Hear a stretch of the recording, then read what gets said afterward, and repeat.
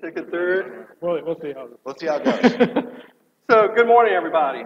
How y'all doing? Awake? Coffee kicked in? I'm going to fall over a chair. Is that all right? Thank you. So, well, looking good to you there.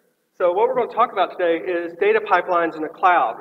In this conversation, we're going to talk about the two types of data pipelines that are typically used.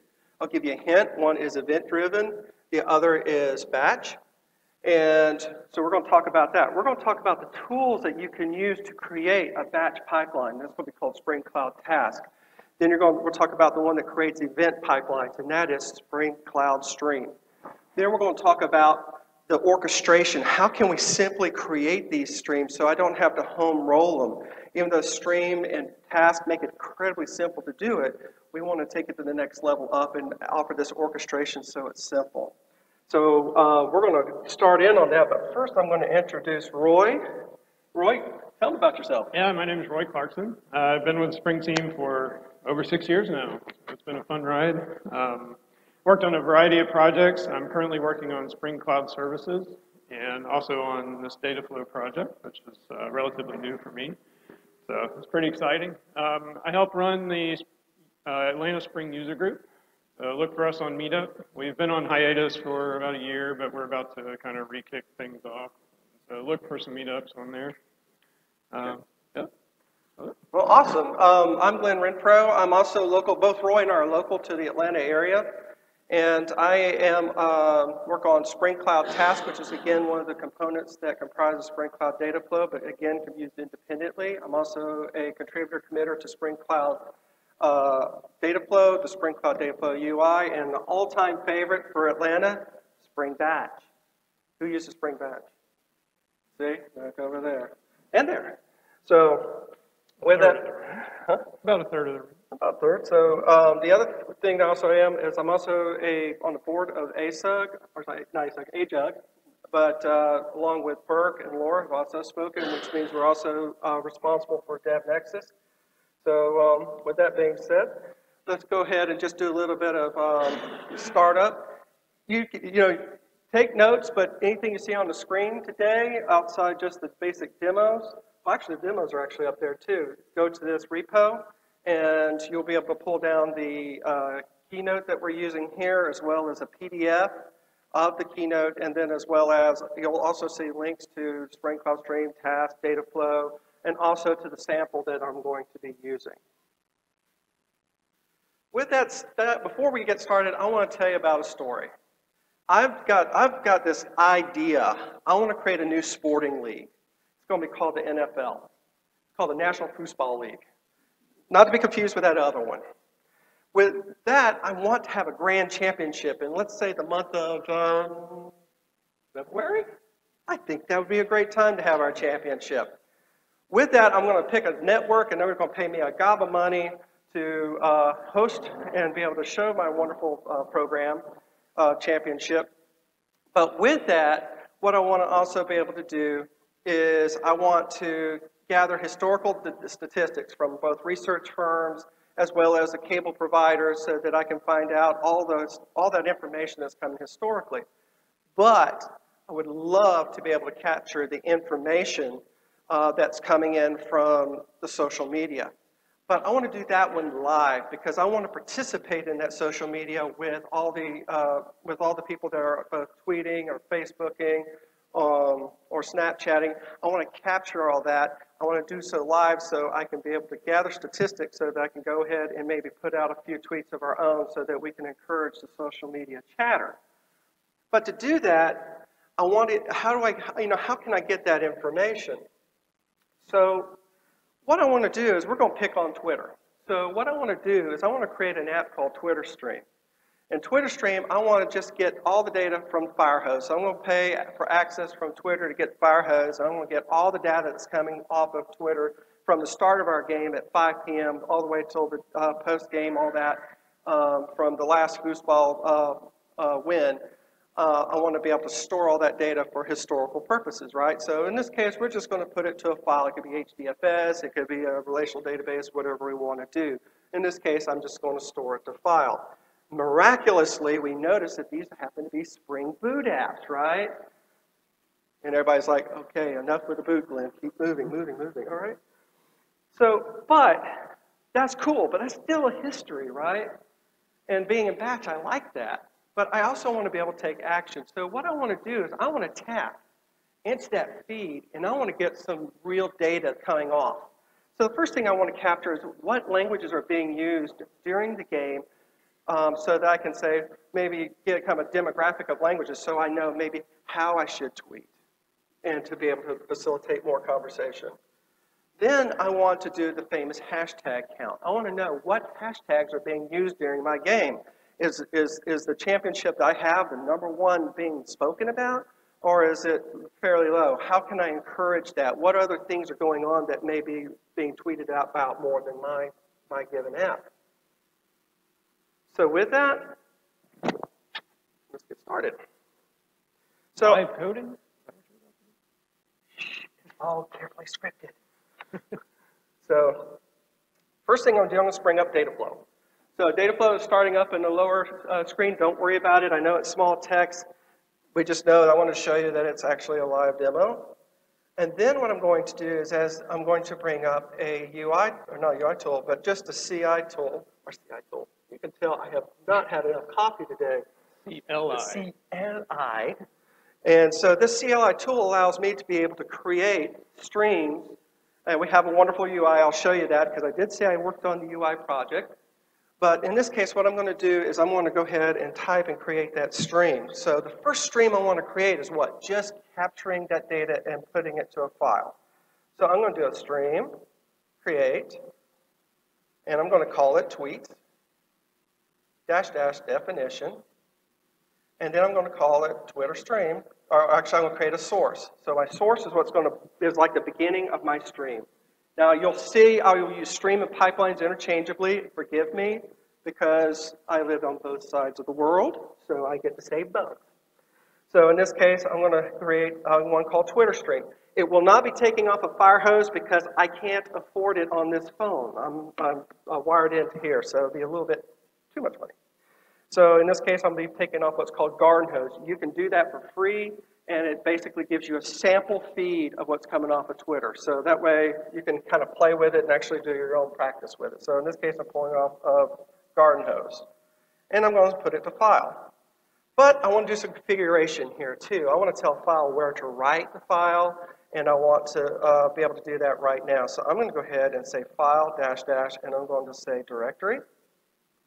And I'm going to put it in my users, Glenn RENFRO. Oops. And then we'll put it in my temp directory, and I'm going to call it, springdays.txt. Okay. And we'll hit return. So I just created that stream. I can actually even do a stream list. But this stream is not active. All I've done is I've created that definition, right? So, and notice it was a pretty concise, tight DSL. Okay, so we've done that. Now I want to activate it. So what I want to do is I want to do a stream deploy. And I'm going to say tweets. Okay, I hope I got that right. And the one thing that you'll see is I have to, in order to get into Twitter, I have to have my credentials. I don't want y'all to see my credentials, but also at the same time, I don't want them recorded, but nonetheless, I need them. So I have a property file with that information in it. I could have that information set up in my environment. I can have it set up in a properties file. I could even put it on the command line if I wanted to, but I didn't want y'all to see it. So in this case, I'm just using a properties file. Now I'm activating my tweet stream. We'll wait for it to get started. So with that being said, the one thing that's happening now, and I want you to understand, is that the first part of this presentation that you see, whoa, hope you're awake, is all running on my local machine. This is a development mode. This is something that you can do locally. This is so I'm just doing this to be the first part. Roy is going to actually show you how Spring Cloud Dataflow can push it to Cloud Foundry. Okay, and we'll talk more about the platforms we support. So right now we're getting actually live data from Twitter. Okay, so that's what you're seeing on the console. Well, that's cool, but that doesn't help us with our problem, right? We still want to give Google Live count. So let's go ahead and do that. So for that, to save time, I'm going to cheat. Because I have a tendency to fudge finger this, I practiced it 3 times, and every time I practiced it, I always messed up. So I do a copy paste. So with that, you'll see that what we have, and I'm going to use my mouse to reference it here, is I'm going to create a tap. And you notice I'm tapping on the tweets stream. I want to pick up everything that comes off that Twitter stream, okay? And I want to send it to another app, right? Another boot app called Field Value Counter. And then I want to look for the field name entities hashtag.text, okay? And then you'll see at the very end, I want to store all that information in my Redis with the key hashtags, and I've deployed it. I mean, I've already pushed it out to the real world. I created the definition, and I did a deploy. So let's go back and also do it for the language. And we did the same thing, except, except for I'm doing Twitter stream again, but you'll also see where I'm doing a field value counter, but I'm looking at the field name language, and then I'm storing it as a key in my Redis under language. So what does that look like? Let's go to our UI, and we can see, let me shrink that down a little bit. We can see that right now, we're getting adjustments and showing live data coming in. I have to also warn you, I don't know what's being tweeted right now, so if you see something that's not too nice, it's not my fault. This is actually live, right? Yes, it has happened. So with that being said, let's give you something a little bit more safe. Let's take a look at the languages most commonly being used. And right now, for whatever reason, Japan is really being chatty today. So Japanese is the most commonly used language right now, but we also see that English is coming in second place, and then all the way down. This is coming in live, okay? So my phone won't catch fire. What I'm going to do is I'm going to go ahead and, so I've created the definitions. They're all running. They're all doing their work. We're seeing that we are actually storing data to a file, but we're also capturing that data live in other streams. So what I'm going to do to deactivate the tweets is I'm going to do stream undeploy tweets. And then everything goes to a screeching halt. I've basically taken that stream and I said, turn it off, undeploy those apps. So if they were on Cloud Foundry or Kubernetes, it would destroy those instances on the system. Since it's run on my local machine, it just terminates the job of run. Okay? So we can actually go back and one more example, you'll see that now everything is quiet. But the data is stored in Redis, so it still shows up. So, back to the boring stuff. I'm sorry. So where all this good stuff come from? Before we go too far down that pipe, so to speak, I'm sorry. I know being punny today. So the one thing that we did cover, what I want to do is before we talk about some of the underlying technology, I want to talk about the 2 different pipes. We have event-based pipes. That's what you just saw. That's live. It comes into existence when I say activate, and it stays in existence until I say terminate, until me or someone else, Roy or you, or we have a timer that turns it off. Because we want, and again, in our example, I want to start the stream at precisely at 5 o'clock. I want to terminate it at 10 o'clock, right? So it can be unbounded, but we can also have, there is going to be a person or event that will actually deactivate it. And it takes in live data. Or it can actually go in and maybe pull data from a source. For example, it could pull in data from an FTP. It can pull in data from a directory. It can pull data from a web service. It can, or be event-based like what we just saw here, where it can receive data from IoT devices, right? And just be always receiving that data. The other type we have is called batch. That's more ephemeral. Meaning it does have a set start time. Somebody can activate it or it can be done on a trigger, but it has a fixed end time when it's completed its job, meaning I don't have to go in and terminate it. It is expected to start and stop on its own. And that stop can be both successful or unsuccessful. Okay, so your Cloud Foundry folks, it's a pretty new concept, but if you've used like Kubernetes, it's basically a job off of Kubernetes. But for Cloud Foundry, the concept of task is now there. because in the past, if you had a task or an app, if it failed, it would always restart, right?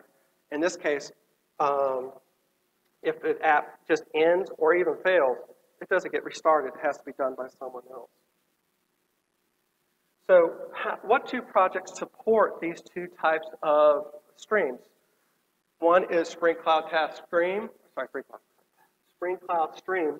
and that handles the event pipelines, right? And then we have Spring Cloud Task that handles the batch pipelines. So let's dig in this just a little bit deeper. So we're going to take a look at our Twitter stream and file again, right? How do these guys communicate, right? How do they chat between each other? So Spring Cloud Stream is a framework that Spring offers, and what it does is it can take your Spring Boot app. It's built using Spring integration. So how many people have used Spring integration in here? Okay, so there you go.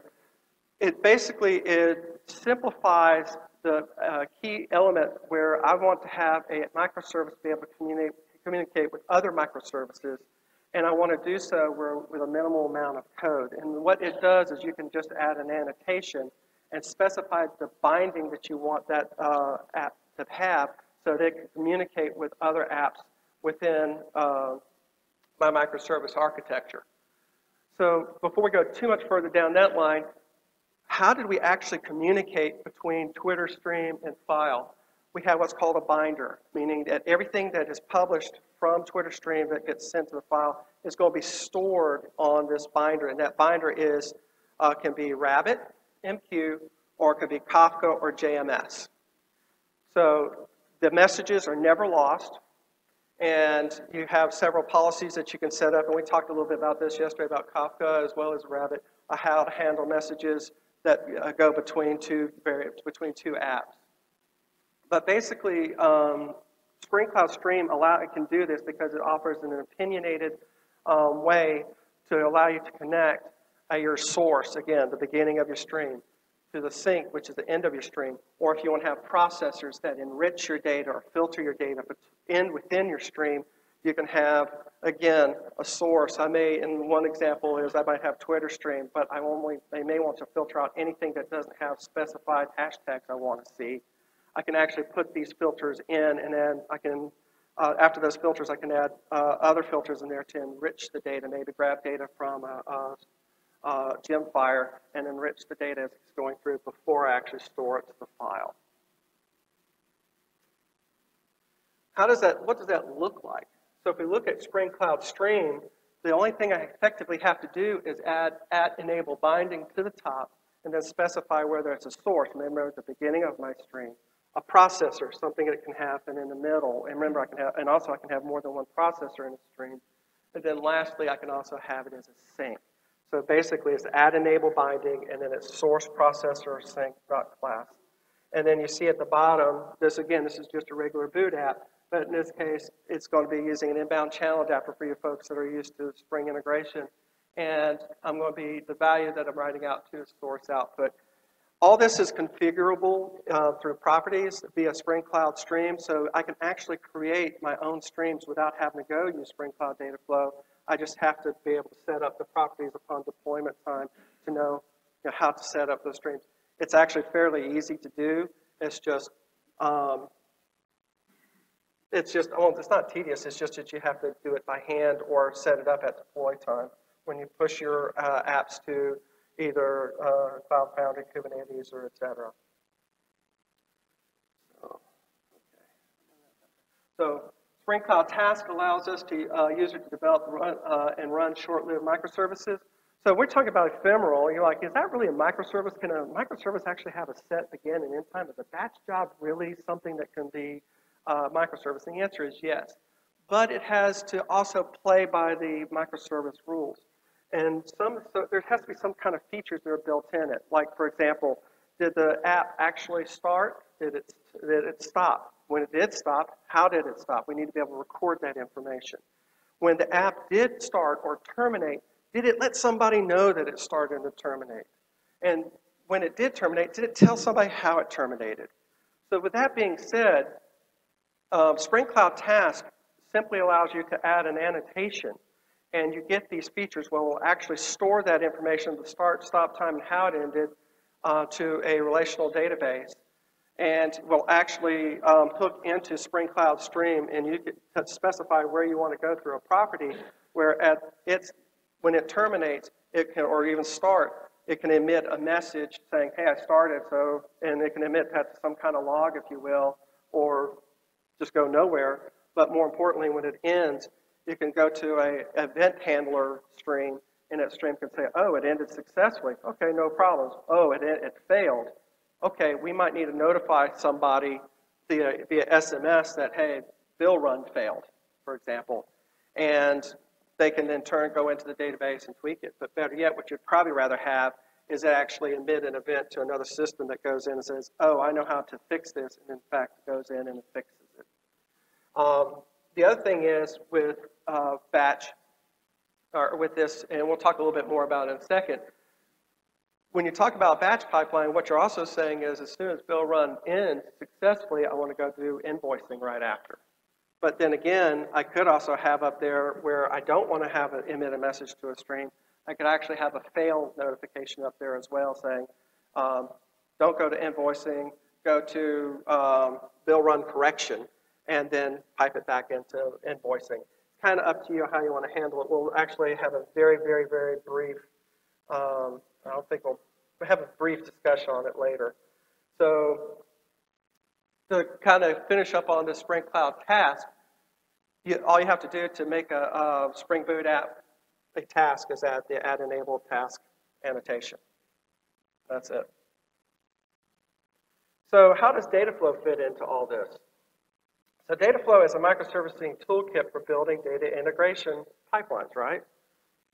So both tasks, I can take a task and push it to Kubernetes, and I can also push it to Cloud Foundry, or even run it locally, and it runs fine. I can create a stream of, or pipeline of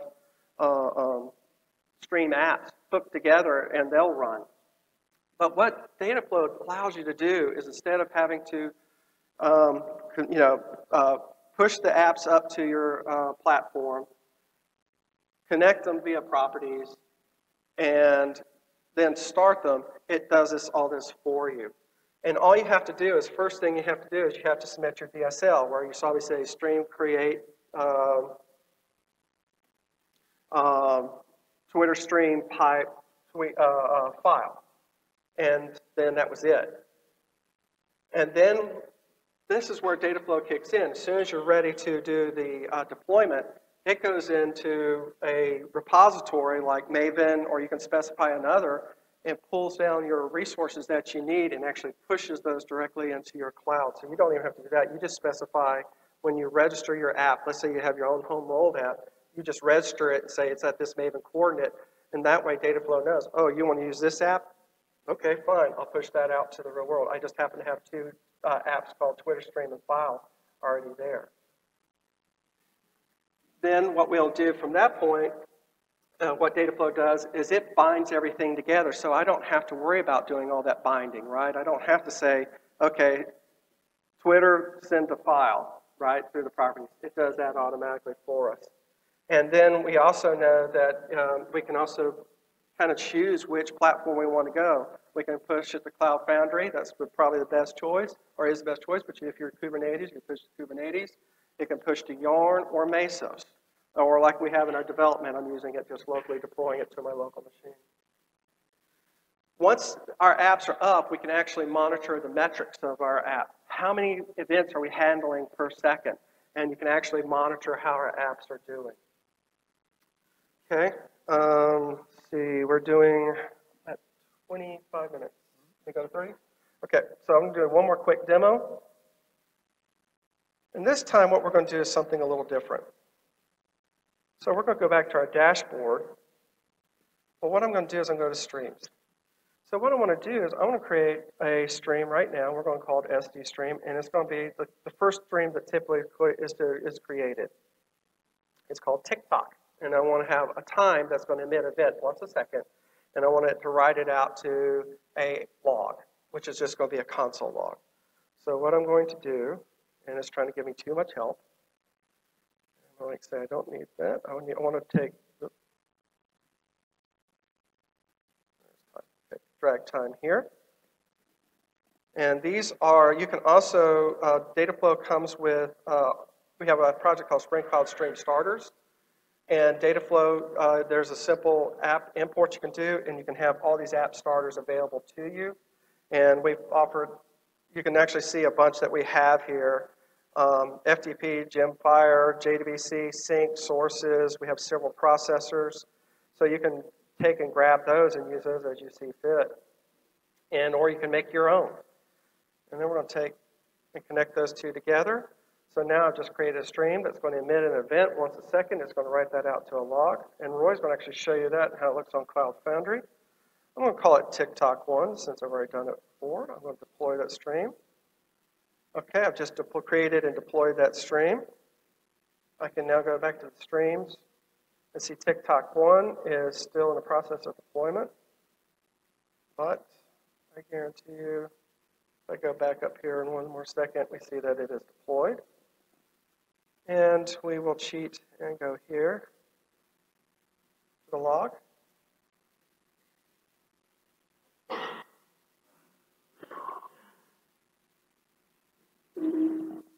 And we see that it's actually emitting those events. And what did it take for me to get that to work? One line of DSL. And well, I had to show you it works, so we'll skip that part. But also from here, I can go to tasks, and I can run and create both what's called composed tasks or just regular tasks. Like right here, I have a timestamp task. I can take that task and launch it. I can go to executions, and we can see that that task is in the process of running. And hit refresh, and we see that that timestamp task is just completed. I just ran a batch job, or a boot app, and all I had to here was declared, right? But I can also do this. Now you'll see AAA is just another version of timestamp. It's just going to print the timestamp, right? BBB does the same. So these are just two timestamp apps. But what's interesting now, these again are tasks. But now I can take and run task A, and if task A is successful, it'll run task B. I can also set this up so I can run task A and have it parallel. I can also set this up so that if task A fails, it'll run task C. And if it's successful, run task B and then terminate. It's kind of up to you how you want to build these up. But then what I can do is say create, and I'll call it AAA, just because that's original. And then we can go back to our definitions. The reason I also did that is because I'll push it to the top. And I can hit launch. And once I launch it, we can actually go in and see that, actually go to task executions. And we see that AAA is the process of running. And AAA, kicked off the AA, I wish I showed a better name, task. It's now running the BBB, and it's saying, okay, those two are run, but now it's checking to see if that was successful. If those were successful, it registers itself as successful. We can actually go in, and since it was a batch job in the background, we can actually go in and check the step executions to see if it was successful or why it failed. You can actually dig into that level of detail. If you're running a batch job, like a regular Spring batch job, you get the same level of detail from here. All right. To also kind of give you one more bit of detail, so we go to tweets, and we can actually look at, actually that's the, there we go. Let's choose the right one. Let's see, actually it's right here. Sorry about this. There we go, I chose the wrong one. So here we go. We can actually go in and see that we had from our Twitter stream example. We can actually it actually displays. It gives us a visual of what we just created, and then we can also go back to our tasks. We can also go to the details of the task I just created, and we can see visually what it created. So in closing for my section, sorry, Roy, I took too long here. Is what does it take to run Spring Cloud Dataflow? Out the box, you can just, like you just saw, you can bring up Spring Cloud Dataflow, just bring it up and running, and use it right out the gate. Okay, that's the first thing. The second, but if you want it to persist those definitions, because right now if I can this, the definitions I created goes away because it just uses an embedded H2 database. So I could quickly add it to a regular relational database to be able to store my definitions. And you can do MySQL, Postgres, Oracle. We support a whole litany of databases. If you're going to be event binding, or sorry, writing event pipelines, you want to be able to, you want to have a Rabbit or a Kafka up and running. In this case, I have Rabbit running on my local PC. I'm running MySQL on my local PC. And if you're going to be doing analytics, you want to have a Redis up and running. So that's what it takes to bring it up. Roy's going to take it and he's going to show off. He's going to show you how to do everything I just did in one line. And it's disgusting. Meaning disgustingly simple. We're committing a presentation crime by switching laptops. I know. But, it's my fault. We have an excuse.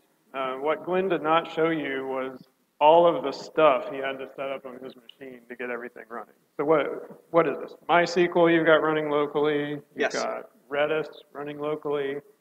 Rabbit or Kafka. Today it's Rabbit. And you've got those running in maybe a Docker container or maybe just in process somewhere? I'm doing both Docker and home roll. So you can imagine that's a lot of effort to go through. I don't have all that stuff set up on my machine. And he doesn't have the VPN set up that I need. So there we go. Today we're going to talk about how does this relate to Pivotal Cloud Foundry. How many people are using Cloud Foundry? The Pivotal version? That's very exciting. Great to see all those hands. Do you know the relationship between the open source Cloud Foundry versus the Pivotal version? So open source is freely available. You can go get it. You can try and run it. It's a lot of work. There are plenty of people that do it, but it is a big effort. Pivotal likes to package that all up. We make it very easy to deploy. One really big benefit for running the Pivotal version of Cloud Foundry. Pivotal is a sponsor of Spring, and so we have integral knowledge of how Spring projects work and how they deploy onto Cloud Foundry. And so we like to say that Pivotal Cloud Foundry is the best place to run Spring applications. And we continue to strive forward with that with things like Spring Cloud Services, which is the project that I'm on, making some of the Spring Cloud, open source Spring Cloud projects available on Cloud Foundry and making them easy to use. But today we're going to talk about data flow and just some of the hallmarks of Cloud Foundry: ease of use, security, reliability, scalability. All of those things that Glenn just talked about that he had to set up on his machine, those are the things that the platform will handle for you and scale for you and handle the fault tolerance for you. And all of these things are huge benefits. So some of you may have heard some rumor about this, or maybe not, but basically today we're going to be announcing that we're going to be releasing a Spring Cloud Dataflow tile. All of this open source work that Glenn has been working on, we're packaging it up on a tile that you can just easily deploy into Pivotal Cloud Foundry. We're all very excited about this because it's going to make demos easier, for one thing. But certainly for our customers and people who want to use Dataflow, they'll be easily able to install this tile and then run it. I do need to go ahead and say this. This is a lot of words. This all says that what I'm about to show you, I'm talking about pre-release software. Everything may change. Not necessarily likely, but just, yeah, don't hold me accountable for everything that I'm about to show you. Okay, let's talk about default services. Glenn had a slide up here. He had a bunch of different things available for the binder, database, analytics, repo. Default services for the tile currently in its current state are that we support Rabbit, we support MySQL for the database, and Redis for the analytics repo. And you might ask, why do we support those three? Well, we've got tiles for those three. So it's logical that those three are our dependencies for the tile. And if you haven't seen the Ops Manager dashboard for Cloud Foundry, then this is just a display of the tiles as they're installed in Ops Manager. Okay, well, this is the crux of my presentation. So let's go show you how this works. Instead of deploying all of the stuff that Glenn showed you earlier, now all you have to do is the CF create service command. I know, it's,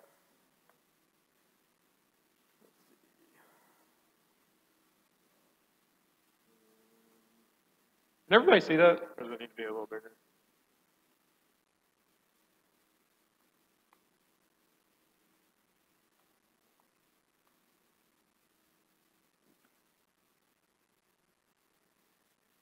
Make it bigger.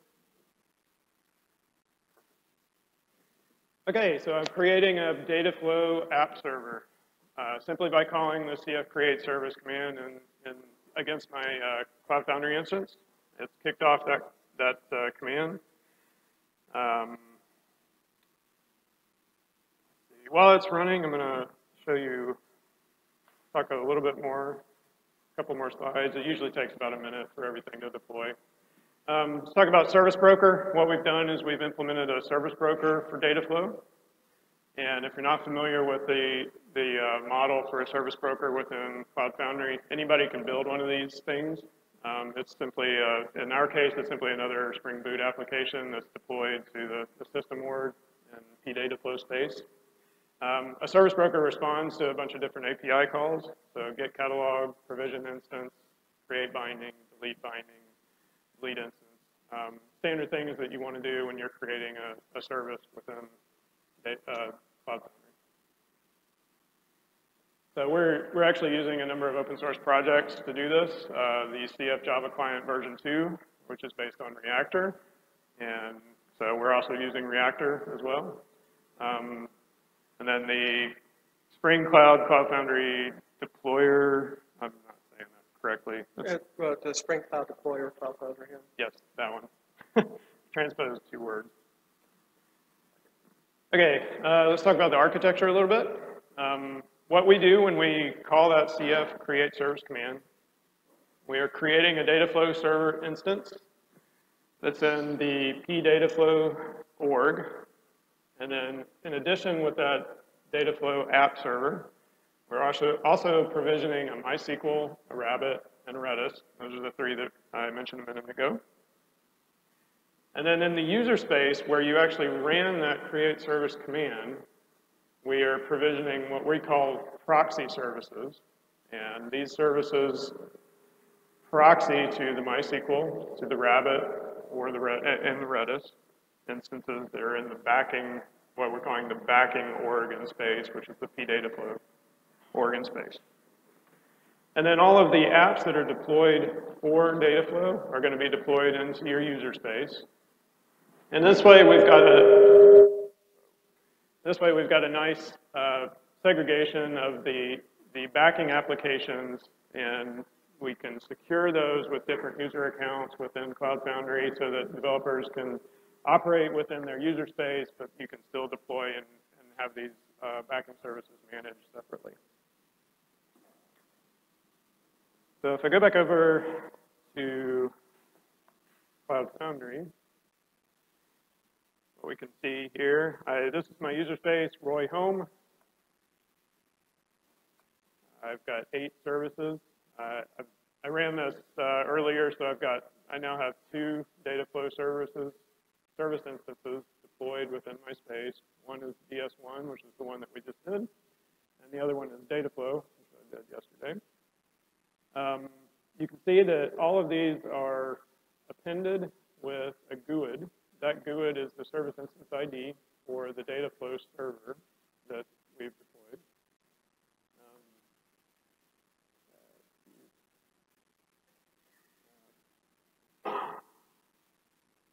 Do it this way. So if I do a CF service, DF1, oh.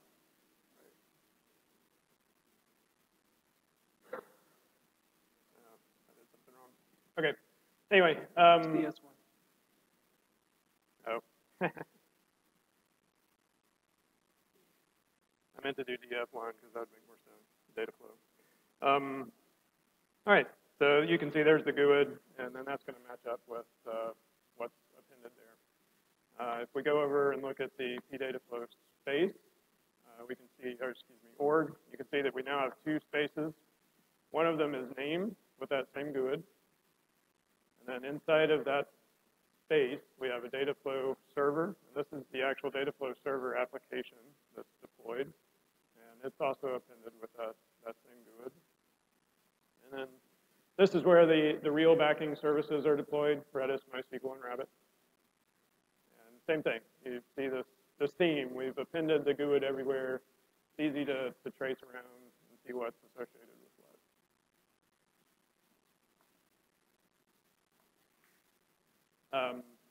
You can go look at the system space and system, or excuse me, organ space. System org, look at pDataflow space.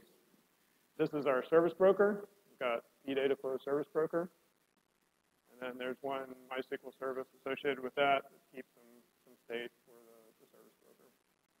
But all the requests for creating new Dataflow servers, service instances, go through this application that's running. And that's generally the model that service brokers use. All right. Go back over to the slide. Any questions about that so far? Does that make sense?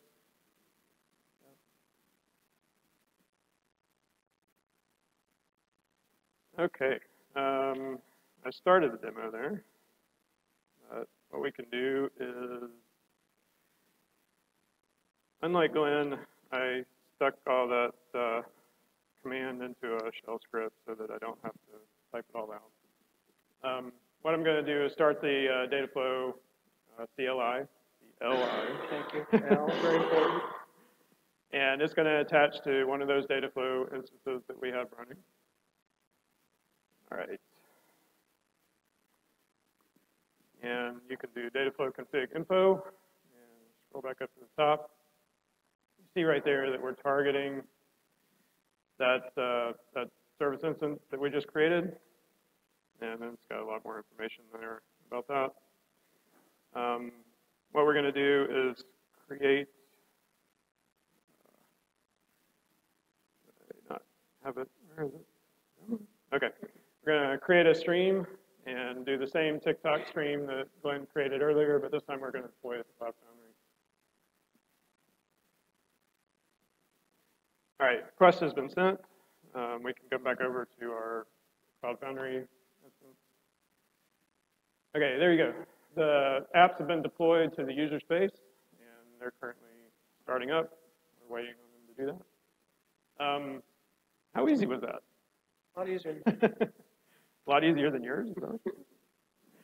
Okay, so again, these are, when you deploy apps through the CLI, it's going to deploy it to that Dataflow server that's in the backing space, but deploy the applications into the user space and then create all the bindings for you, set up all of the security for you. It's all going to be tied to those the app and the backing services that are in the pDataflow and effectively the hidden space back there. Okay, so these are running now. And see those apps. And if you've used Cloud Foundry before, then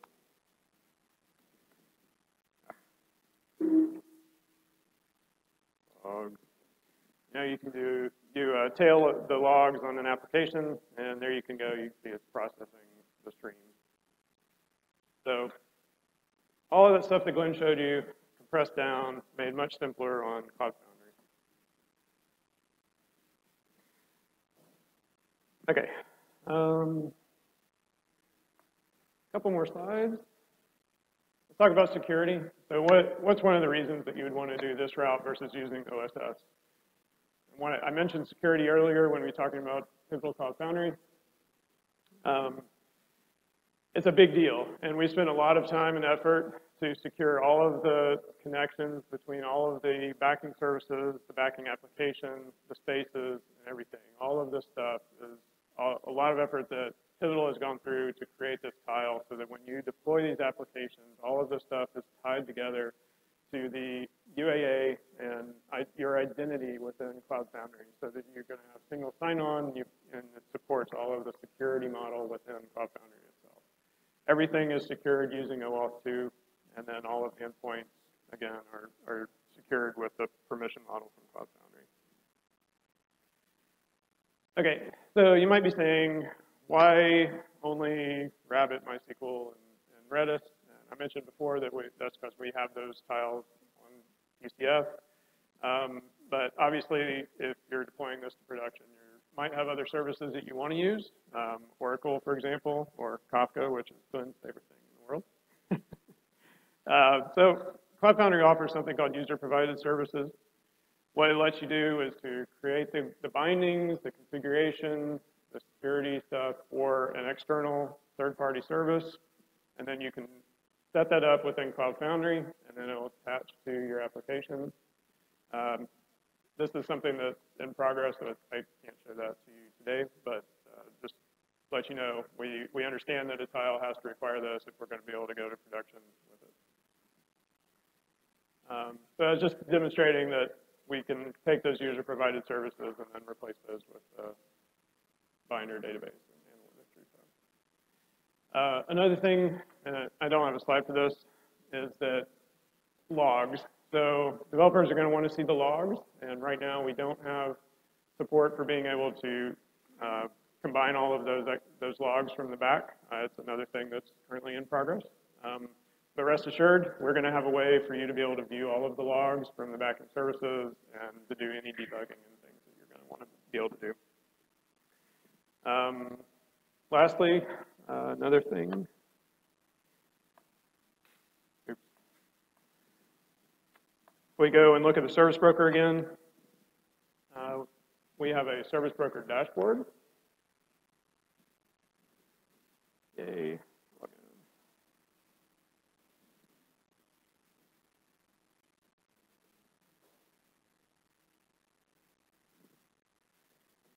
So the dashboard for the service broker is going to list all of your data flow servers that are deployed, and eventually it's going to contain some more information as well, but right now it's going to have the version and then the data flow servers, and then you'll be able to link to those individual data flow server instances as well. Let's see, we've got a couple minutes. So any questions for anybody? Anything you wanted to add, Glenn? Sure. Yeah. In this case, if you're talking about event stream, what you're going to do is you can create your app. Well, let's see, you would create your store.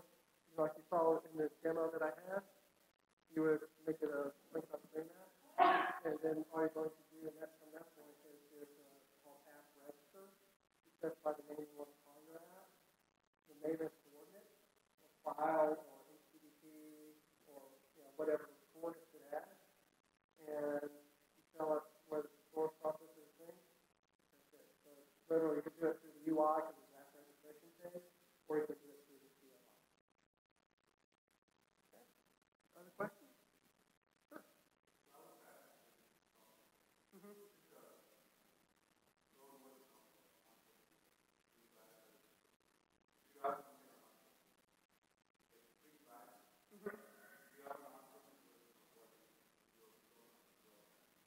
Okay, so the on-premise, right now, the one you saw was local. That is something for development, but what we will be doing, the Springtax admin is going to actually be using the same interface we just saw, and we're going to be wrapping that into the data flow project. So the tax admin will begin it's going to be deprecated in light of what you saw here, but that's in process. But it will be soon. I know, I've been, yeah, exactly. There was a question over here. Yes. Yep, I'm Nick Daniel.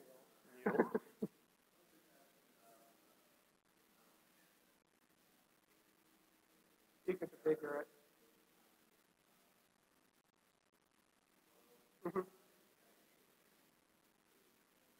No, you can set that up to what you want it to be. That's also a deployment property. You can set up. So what it is so what you saw me set up were app properties. It is. So the thing that you saw was just out of the box, but you can set up deployment properties to saying what space I want to have these in, and even you can set the size, how you want it deployed, the whole 9 yards for that. And so yes, you can configure that. It was just out of the box. It's like 1 gig everything. Neil's question was about the memory for the applications deployed here. That we've got it configured for a gigabyte. Yeah, but you can configure that. But, Yeah. Mm-hmm. Just repeating. Sorry. Oh, sorry. Other questions before we